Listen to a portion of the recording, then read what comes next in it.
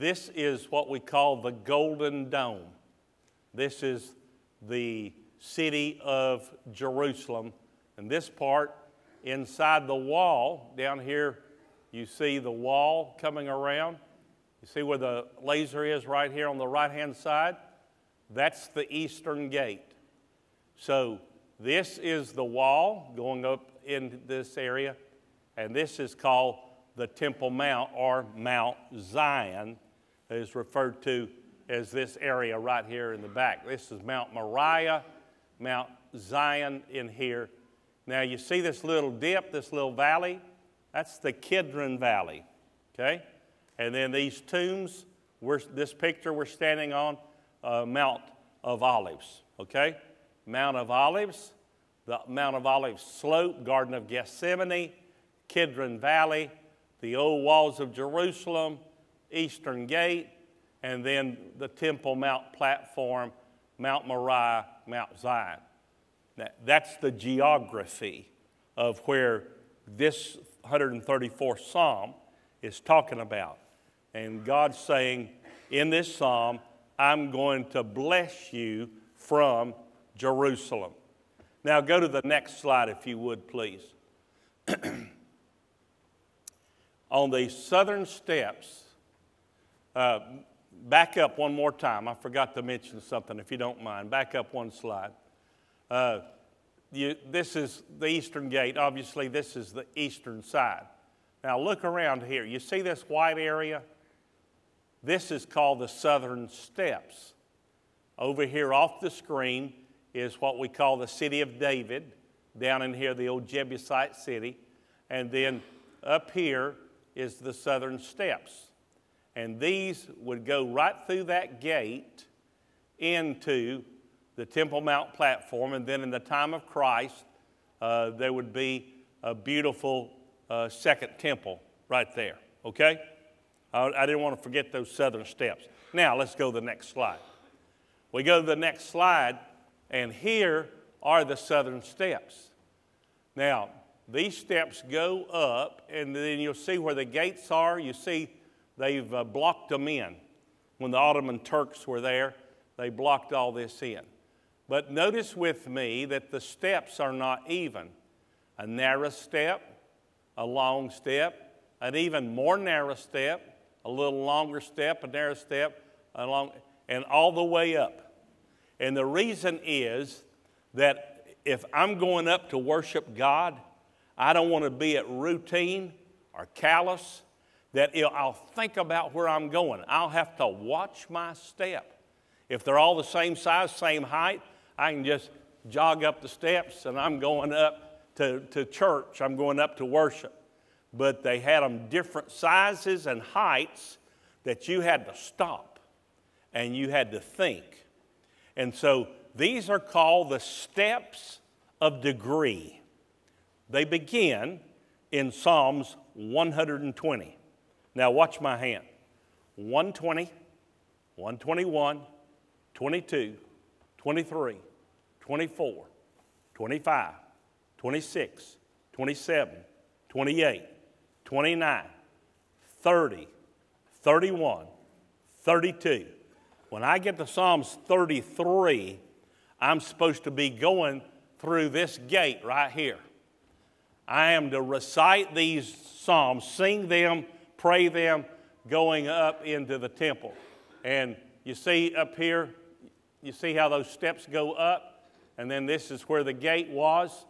And when you get into that gate, you're supposed to be at the 133rd Psalm. All right? Let's hold that picture a minute. Let's back up to Psalms 133. Behold how good and how pleasant it is for the brethren to dwell together in unity. We're going to church. We're supposed to be in one mind, one accord. We're going in. It is like the precious ointment upon the head that ran down upon the beard, even Aaron's beard that went down to the skirts of his garments. Isn't that great? All right, hold your finger there. Back up to Psalms 120. I'm getting ready to go to church. This is the first Psalm. If you have a Schofield Bible in your hand, right above this 120 Psalm, right before it starts the text, it'll say a song of degrees. How many of you have that written in your Bible? So they're telling you that this is the Hebrew 15 Psalms that were to be sung on these steps going up, the degrees, all right? And then it says, deliver my soul, O Lord, from lying lips and from a deceitful tongue.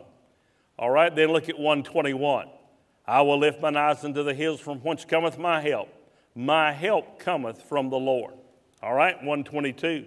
I was glad when they said unto me, let us go unto the house of the Lord. Do you see what we're doing? You follow that? Isn't that good? I mean, we don't have time to do all 15 of them, but I just wanted to whet your appetite. That's something you can do when you're on the porch with a cup of coffee and your Bible, and you just want to meditate and read and think about what they were doing. And then in Psalms 123, unto thee I lift mine eyes, O thou that dwellest in the heavens. Well, guess what? If I'm going up the steps, what am I looking at? I'm looking up. I'm looking up to the heavens, okay? And look at 124. If it had not been for the Lord who was on our side, see, I've got to have the Lord on my side. Then 125, they that trust in the Lord shall be as Mount Zion, which cannot be moved. Well, I'm climbing up Mount Moriah. Right here's Mount Zion to my left, and you can't move that. So there's the reassurance from God is, you're all right. I'm going to take care of you. 126, when the Lord turned again the captivity of Zion, of Jerusalem, we were like them that dream. 127, look what God's saying about the temple. Except the Lord build the house, they labor in vain that build it. Isn't that good? So I want you to enjoy that all the way through. So when you got to the gate, you were to be at 133. Now, when you go through the gate and get there on the Temple Mount, you would be at Psalms 134. Okay, now let's read it again, and I want you to read it with me, all right? Let's read it together. Ready? Behold, bless ye the Lord, all ye servants of the Lord, which by night stand in the house of the Lord. Lift up your hands in the sanctuary. Bless the Lord that made heaven and earth. Bless thee out of Zion. Isn't that good? Now, this is, like I said, the Psalm of degrees. I want to back up to this first word, behold. Behold.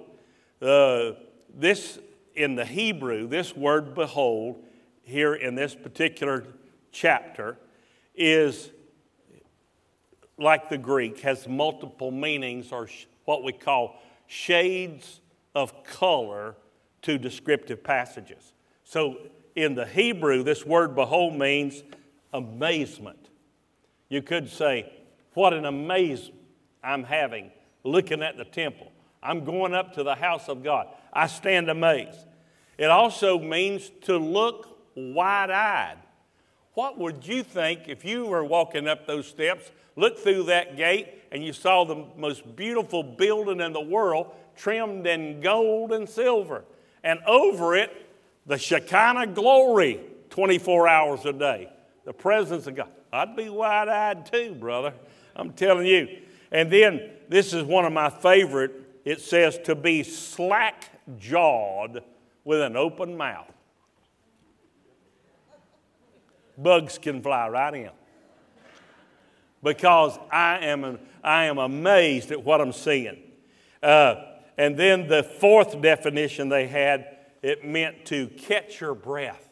It was like, I can't believe I'm here. I can't believe God allowed me to get this close. I can't believe I can see His glory. I can't believe I can see all that. That's that one word, behold, in the first part of Psalms 134. Now, the height of degrees is this. It's in three parts here. In verse 1, bless ye the Lord. In verse 2, bless the Lord. And in verse 3, the Lord that made heaven and earth, bless thee. So if you're making Bible study notes tonight, there are two divisions in Psalms 134.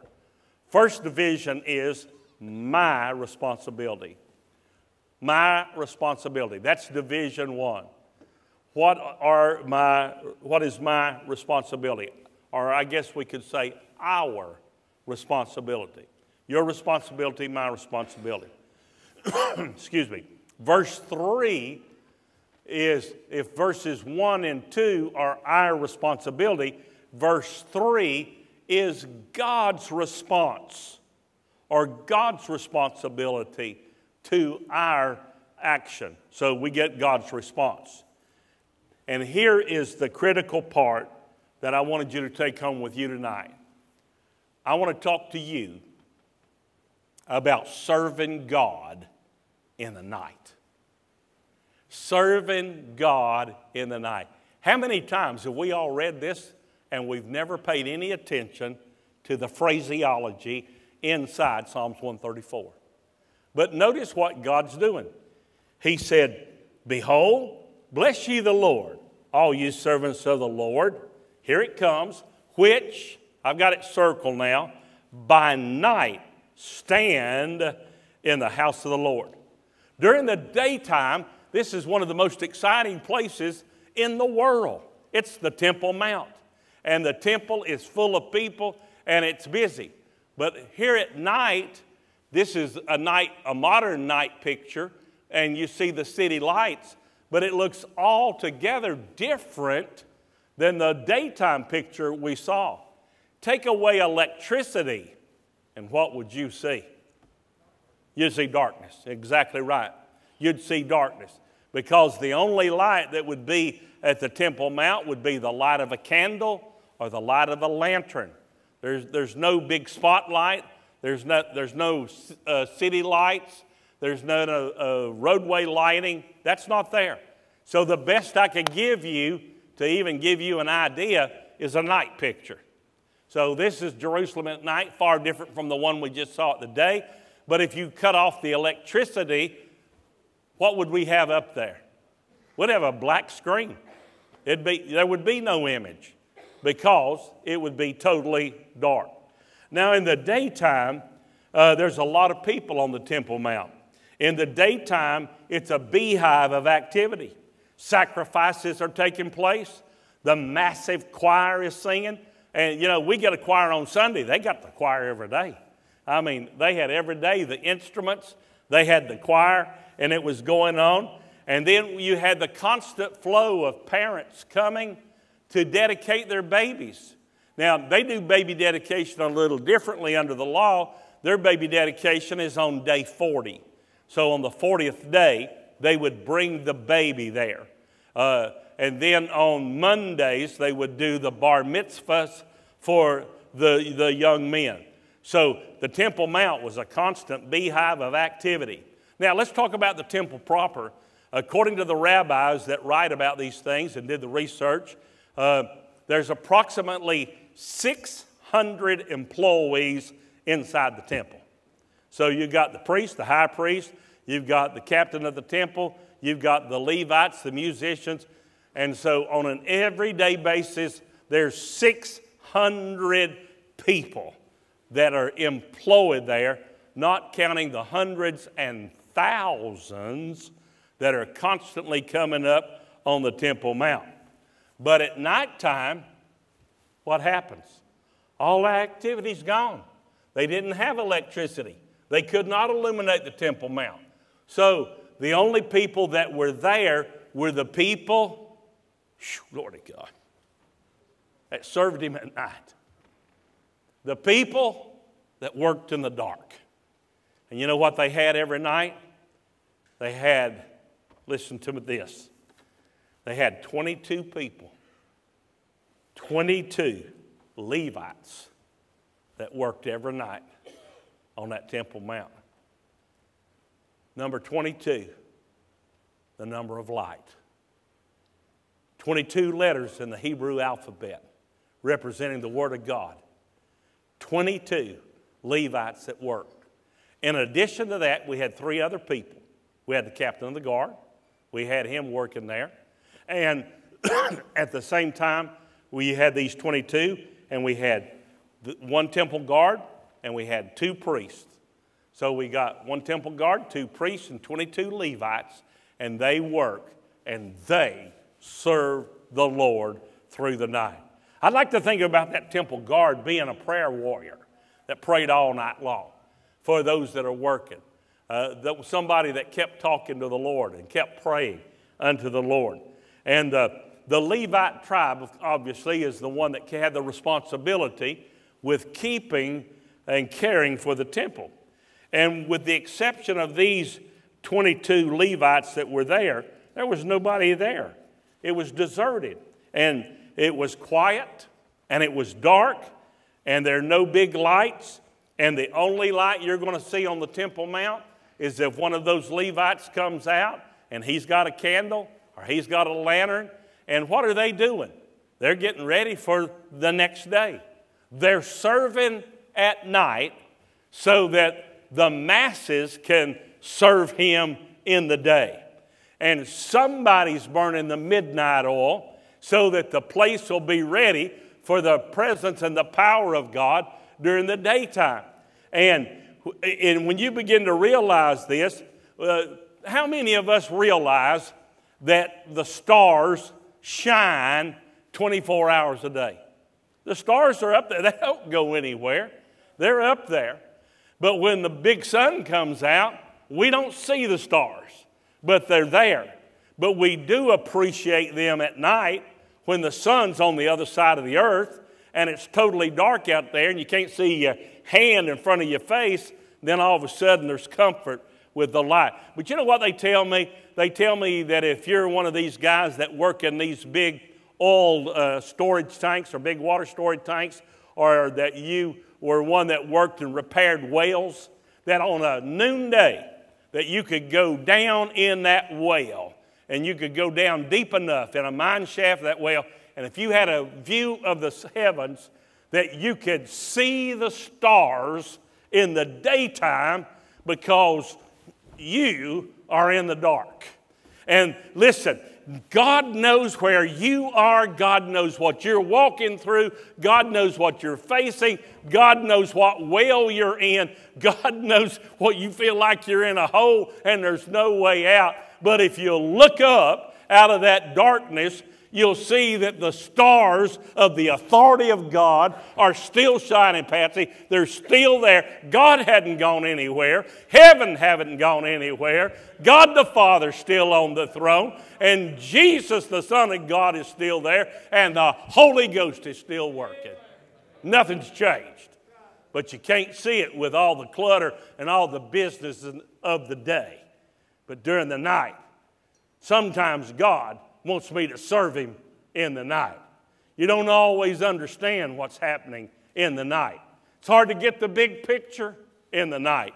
It's hard to see past the little light of your candle or the larger light of your lantern. It's hard to see the whole Temple Mount. It's hard to see the beginning and the end. It's hard to see when you're looking through a glass darkly.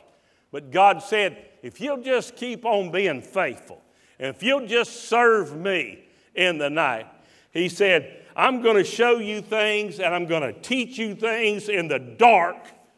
You'll go to school in the dark and you'll learn things that you'll never learn in the daytime. You'll never learn this with a crowd of 600 employees in the daytime.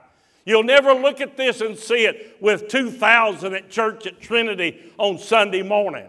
But sometimes God will isolate you in a place of service to him. And you'll think that nobody knows where you are. Nobody knows what you're going through. But you'll find out that you and God walking together, keeping the faith, holding on to the promises of the Word of God, that you will begin to be educated. And my.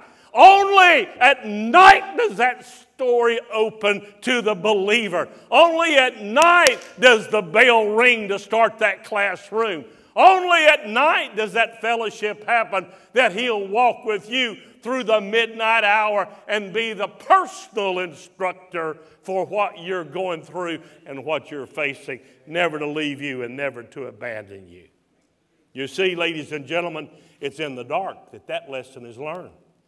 You'll never see it. You'll never learn it in the sunshine. So you bless the Lord where you are, and you be faithful. And what did He say to do in verse number 2? He said, and when it's dark and you're serving me, He said, just praise me. Just lift up your hands and praise me. You say, but Brother Ralph, it's dark. Nobody can see me. Are you doing it to be seen? Or are you doing it because you love Him? Hey! He said, just raise up those little hands and tell me you love me. And while you got those hands up, He said, I'll hug your neck. I'll embrace you. I'll comfort you. And hey, and in the dark, while you don't know who's beside you, you can't see. But when you raise those hands up and you got your candle and you got your lantern, why 20 feet away from you may be somebody, and they're in a darker hole than you are. And they see your light come up, and they hear your voice say, I praise you, God. I don't understand everything, but I praise you, God, for who you are. God, I'm running out of juice. I'm low on the spiritual battery side. But God, as long as there's a little juice inside of my soul, I'm going to praise you and I'm going to thank you, because you could have left me dead, broken on the side of the road. But you didn't do that, oh holy God. You saved me and you redeemed me. And now I will praise you. Whether in the daytime or whether at the midnight hour, I'm going to lift up my light. And I'm going to serve Him in the dark. Worship the Lord in the night. He said, lift up your hands in the sanctuary. You say, but wait a minute, Brother Ralph. I'm supposed to lift up my hands? Do you think tonight you're the only one in the dark? Do you think tonight you're the only one in a battle? Do you think tonight you're the only one that's lonely? Do you think you're the only one tonight that's having a financial struggle? Do you think you're the only one tonight that got a bad report at the doctor and you're scared to face the rising of the sun and the rising of the moon because you're in your own fears and your own? Do you think you're the only one in the dark?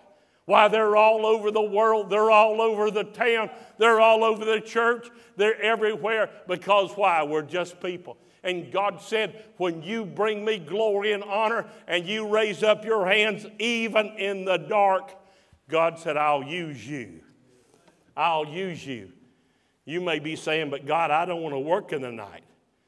If you lift up your hands, God said, somebody's going to see you. And they'll know that they're not deserted. You're not by yourself. You're not all alone.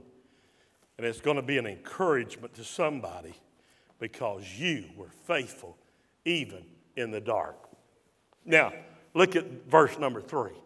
Here's God's response in the night. The Lord that made heaven and earth bless thee out of Zion. Verse 1 and verse 2 are my responsibility. I got to praise Him. I'm going to keep on serving Him even at night. I don't understand it all. But verse 3 is God's response. And God said, I will bless you. Now, who's going to bless me? He's the Lord that made heaven and earth. There's 3 things you got to remember about Him. Now, He said, I like you. I like your spirit. You got your hands up. You can't even see where you're going. And you got your hands up, blessing my name. You're loving me. You're trusting my word. You're hanging on to my promises. And this same God Almighty that made it all, He's number one, the creator of all things. He's the God that made it. He's the God that made the real estate you're walking on. He's the God that made the air you're breathing. He's the God that made the blood that's circulating through your veins. He's God, large and in charge. And that same God said, number one, I am the creator. Number two, I am the controller. I will control what you go through. I will take care of you. And the third element is He is the comforter. Creator, controller, and Comforter. And boy, sometimes in the midnight hour, when you don't know if you're going to keep your mind because your world's been turned upside down, the plug has been pulled on your finances, and you don't know why your daughter's in the trouble she's in, or your grandson's out in the world, or your best friend's walking out on his wife and children, and you're thinking, what in the world's going on? You've got to have something to hold on to past your emotions. We're not looking for another emotional experience. We're looking for the sure foundation of the inerrant, infallible Word of God. And I know that Jehovah God that made me and made this world, He controls me. And that is phenomenal. And so for that reason, God said, you bless the Lord, you worship me, you stay faithful to me, and you encourage others. And when you do that, I'll turn right around and I'll bless you. Because He said, while you're helping someone else, I'll be helping you. And where's He going to bless them? He's going to bless them out of Jerusalem. I'm going to bless you out of Zion. And what is Zion? That's Jerusalem. And what's in Jerusalem? It's the temple. And where is the Shekinah glory? The presence of God. God's saying, I'm going to bless you with a relationship no one else has. I'm going to bless you out of the temple. I'm going to bless you with my presence. And that's what He's given us tonight. When you come to church and you've been saved, the Lord abides in you and you abide in Him, and you've got that special relationship. Thank you for allowing me to speak to you for just a moment about our trip to the Holy Land. As you know, we've gone for many, many years studying together in the land of Israel. My dad made his first trip to the Holy Land in 1951. Can you imagine that? And we're still going to the Holy Land today. I want you to go with me. We're going October the 29th. You can get all the information of where we're going to go every single day, what we're going to see, what we're going to do. Just go to the website, call the 800 number on your screen. We will mail you the brochure. So call us today. Make sure you go by the website. We have a PDF file. You can download the entire brochure. Thank you for your time. If you have any questions, just don't hesitate to call. We'll be happy to answer those for you and for your family. God bless you, and thank you for your time today.